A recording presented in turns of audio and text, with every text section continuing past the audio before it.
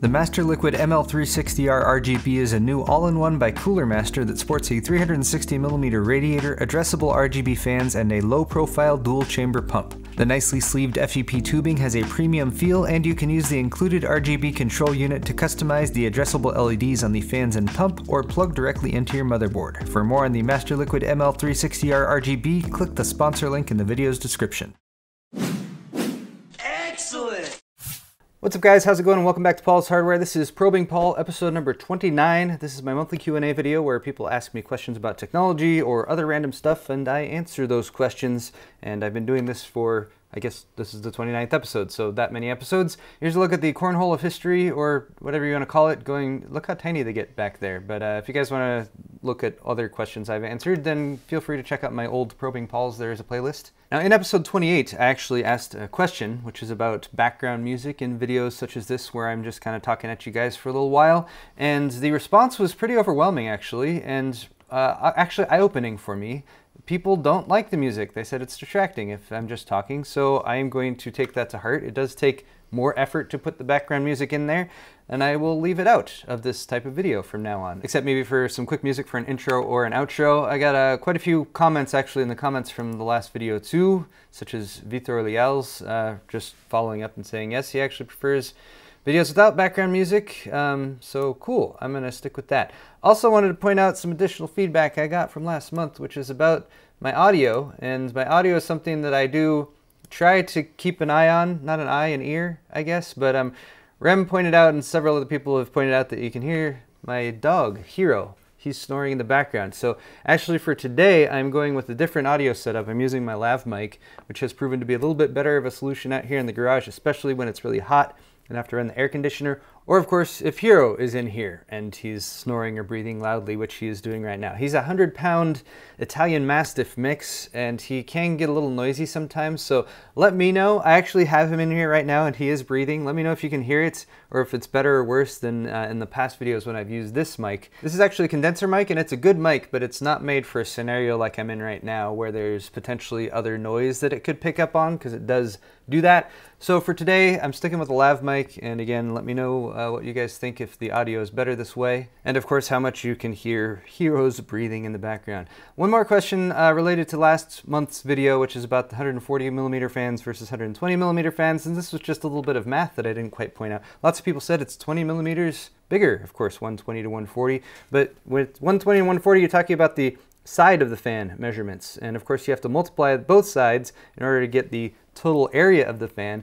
And William's just pointing out here that 140mm squared is a lot bigger than 120mm squared. 120 times 120 is about 14,400. 140 times 140 is about 19,600 square millimeters. So 35% more area, and that means it can move more air and be quieter and all that good stuff. Moving on, the next question here is from Niall Pierce, and he says, hey Paul, any chance you can do a tutorial video on clean Windows installs or moving your installed operating system over to a different storage drive? Niall, I actually have several videos on this topic specifically, or at least setting up a new PC. My most recent one is maybe two and a half months ago, so I'll link that in the video description if you want to check it out. That's taking you from the I just built a new computer to getting Windows onto a USB drive and plugging that USB drive in and installing Windows onto the system and getting it set up for the first time, which isn't always covered in my build videos. But you're talking about migrating an operating system from an existing computer over to a new computer, and you might notice that I almost never do that, and there's specific reasons, mainly due to my past experience with PC building and attempting to migrate operating systems over. It's mainly a peace of mind thing for me, but there are potential issues that can go on when you're taking an operating system and moving it from one system to another with completely different hardware. Since Windows 7, it has gotten a lot better, so it is something that you are possibly able to do. The reason I don't do tutorials is because everyone's situation is a little bit different, so I couldn't necessarily address the potential problems that you might have versus someone else who's migrating from a completely different system. The easiest, the simplest way, the most confident way that you can be sure that your new system is getting the maximum amount of performance is just to do a clean install. If you're moving from an old system to a new system and you're doing a clean install, there's a pretty short list of things that you can make sure you do to get everything from your old system onto your new system. The first is, of course, to check My Documents, and hopefully you have a repository where you've been saving everything, personal files and everything. Usually that's My Documents. So back that up to an external drive, back everywhere else that you might have saved files to an external drive, go into your installed programs list and write down the names of all the programs that you have installed that you use regularly. And I also like to go into my browsers like Chrome or Firefox, and if you have a bunch of shortcuts or bookmarks, you can actually back those up and save them. Fortunately, like with Chrome, if you log in with your Chrome ID, it will save those to the cloud now, so you don't necessarily need to do that step. But if you're not logging in with a cloud account, then that's something you should probably do as well. Ultimately though, I just recommend the clean install because it's the way you'll be ensured that your system is going to be operating at peak efficiency, that you don't have any old clutter from your old system that might be bogging things down and causing the system to take way too long to start up or anything like that. And finally, if you're familiar and comfortable with a clean system install and a reformat of your system, if you ever have issues in the future, like getting a virus or something like that, it's the easiest way to remove that. I've got all my stuff backed up elsewhere, wipe the drive, reformat, reinstall, virus is gone in like 99.9% of scenarios. So hopefully that helps you out. And again, check that how to set up a new PC video if you want a step-by-step guide. Next question from Sova Rides. He says, given that plenty of people are already buying two 1080 Ti's at the time, is the price of 2080s really that crazy? And I think he's talking about 2080 Ti's. Don't get me wrong, it's all crazy, but people were already spending that much money. Clearly, they had no problems buying them up as soon as the 2080s came out, so maybe NVIDIA knows exactly what they're doing. I think this is worth taking another look at, and so if I apologize if you get any hate in the comments from people who are like, no, they're price gouging us and we deserve to be able to buy 2080 Ti's for $800 or whatever you personally feel these cards should sell for. When I think about the 2080 Ti pricing though, what comes to mind most often is the Titan. And the Titan was launched back in 2013, I think, the first version of it, and it was $1,000 at the time when the most expensive graphics cards were selling for $500 or $600 each. Now, there are differences between the launches. The Titan was launched as a bridge to the workstation market, so you could use it for gaming, but they were like, no, this is actually for workstation stuff. But then of course it went into a bunch of high-end gaming systems. Whereas the 2080 Ti is very much, this is a consumer graphics card that we're expecting people to spend $1,200 on.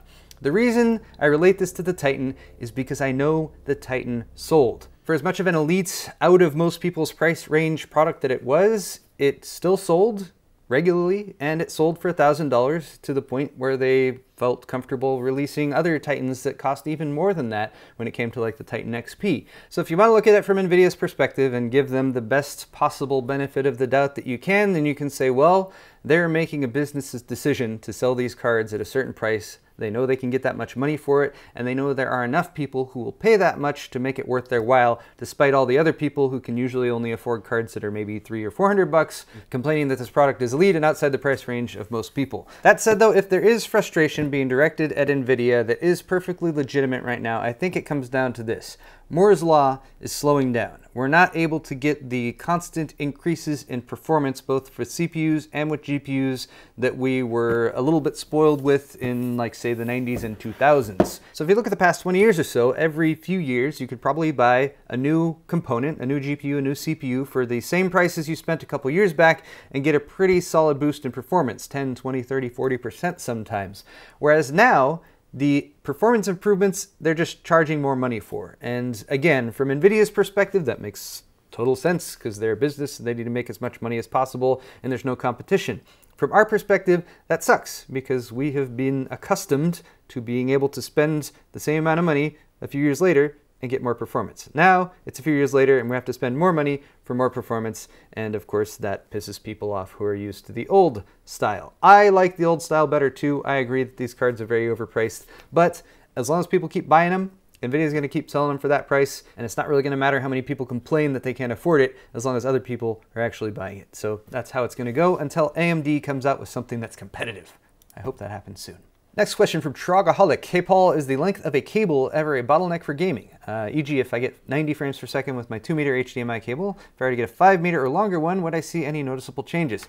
I'm going to address your question in two ways. First of all, when it comes to HDMI, when you're talking about a digital signal, it's a yes or no game. There's nothing like with an analog signal where it degrades and then you get limited performance or not as many frames per second. If it's not working, it's not going to work. This does mean, to answer your question, 2 meters, 5 meters, no difference. It's not going to affect your frame rate or anything like that. The larger question is, how long can an HDMI cable be? And it turns out there is an answer to that question. I'll link this article. It's from 2011, but it's still perfectly viable today about extending HDMI cables. It's from Popular Mechanics. It goes into a little bit more of the details for that, but 50 feet is the short answer, is the maximum length that an HDMI cable can be and reliably still provide a signal. You'll find that if you look at HDMI cables, you probably will have a hard time finding anything longer than 25 feet, and that's simply because people don't often need anything more than 25 feet, and manufacturers don't have to worry about those situations where the source isn't able to actually send the signal that far, which can happen in certain situations. Now, I have a couple products I wanted to show you guys that are related to this, but I need to make a huge disclaimer first that my wife works for Monoprice, so please don't accept this as a full-throated endorsement of Monoprice or anything like that. I'm basically referring you to the fact that these products exist, and when it comes to something like an HDMI signal, you actually have multiple choices for how to extend that signal longer if you so desire or need to. And one of the cool ways to do it is actually to take the HDMI and feed it into a Cat6 cable, and there you can go runs, at least according to these products, of up to 164 feet. So it's got a main unit here that you feed power to, and then you feed your HDMI signal into, and then it's got 4 Cat6 outs where you can take Cat6 cable and then route those over to these smaller units. Cat6 goes into the smaller unit, it's got an HDMI out, and then you plug that into your display. And again, guys, I'm only bringing this up because it's something that exists. And when it comes to HDMI signals, if you want to take a source and then feed it to somewhere very far away, this is just something that I was aware of that not everyone might be. But again, just to be fully clear, my wife works for Monoprice, so I want to disclose that before I talk about any of their products. Anytime I talk about any of their products. Moving on though, I have a couple questions from Twitter. This is from Rob at That Mailing Guy. He said, an impromptu probing of Paul hardware. I don't think he even knew that I was about to do this Q&A video. He says he's recently upgraded to a 1070 Ti. He's looking for a new monitor. There's many options, and he wants my suggestions for a budget of $400 to $550. Bigger the better, of course. So I would want to maximize your PC gaming advantages, say over consoles. And I'm not saying consoles are bad. If you want to game it on a console, that's fine. But there are things that you can say, this is what PC gaming is better at. One of those is higher resolution. You don't want to go 4K because it'd be hard to push that with the 1070 Ti. So 2560 by 1440, I think, is your bread and butter range. And then beyond that, you want G-Sync, because adaptive frame rate is one of the very nice things, again, that PC gaming can do that you can't necessarily get on the consoles. So looking at those two parameters, 2560 by 1440 and G-Sync, and I'm just looking at Newegg for all of the monitors they have. I'm only looking at what Newegg sells because I don't like Newegg Marketplace sellers. But here we can see we've got an Acer, an AOC, we've also got Asus models here that are within the $500 to $600 range. So this might be just ever so slightly out of the $550 max that you pointed out, but I would definitely say it's worth it to try to creep up, you know, if it's just a matter of another 15 or 20 bucks. This is a 27-inch monitor, so it's a very nice size. 2560 by 1440 is your resolution, and then also high refresh rate. This is 144 hertz refresh rate, and you can overclock it potentially to 165 hertz. There's also an Asus ROG Swift version for about 600 bucks. These are TN panels, so they're not going to be quite the level of color depth, but honestly for gaming, I think the resolution, the refresh rate, and then of course G-Sync is going to be a better bet. And then I also went and just did a similar search here over here on PC Part Picker to try to get a bit wider range of potential stores. And here, you can actually see there's some 24-inch versions you can get for about 400 bucks. I'd recommend $500, and for $500 you can get this one right here, the Acer Predator XB1, the same one we were looking at just a second ago. That's about $565 on Newegg.